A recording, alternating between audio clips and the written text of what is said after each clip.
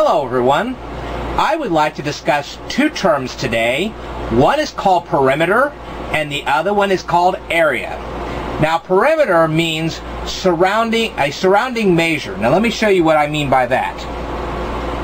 Take a look at this box.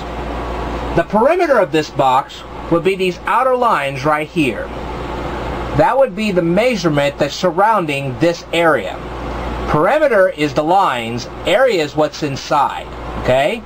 So, perimeter comes from the Greek prefix peri, which means surrounding, and the Latin word meter, which means measure.